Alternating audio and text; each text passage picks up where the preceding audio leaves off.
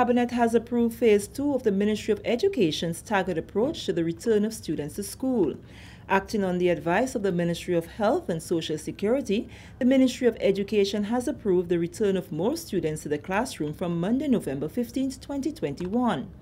A release from the Ministry of Education on Friday indicates that the return to the classroom will be based on the readiness of schools and school-specific plans that will cater to the maximum number of students on site while maintaining a physical distance of 6 feet.